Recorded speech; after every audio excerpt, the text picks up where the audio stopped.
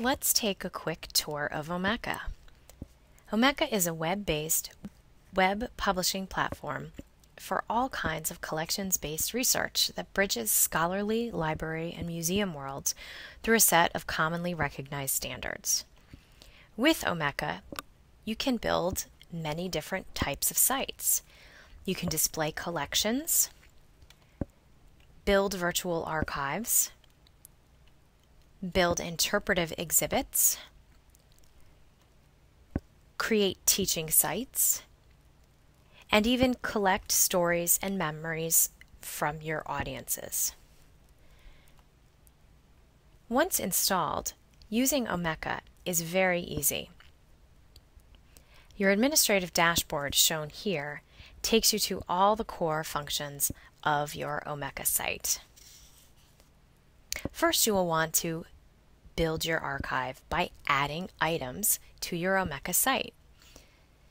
All of the items in an Omeka site use unqualified Dublin Core fields that make your website conform to internationally implemented metadata standards. Once you've added items, you can do a number of things with them. You can create collections, build exhibits using items in your Omeka archive. Exhibits are as easy as dragging and dropping using our Exhibit Builder plugin. You may tag items with keywords to help visitors navigate your site.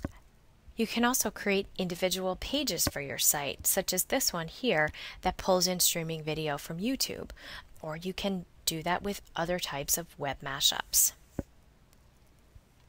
Omeka also allows you to easily change the look and feel of your website by providing a number of attractive themes and then giving you the ability to easily switch among them. Omeka's core functions are extended through plugins. Such plugins are managed here in the plugin directory that give you the ability to batch import, to create forms for collecting stories and files. You can give your users the ability to share items through social networking sites and subscribe to your site's feed. Omeka also allows you to create and manage users with different levels of permissions and give them access to only certain parts of your entire Omeka archive.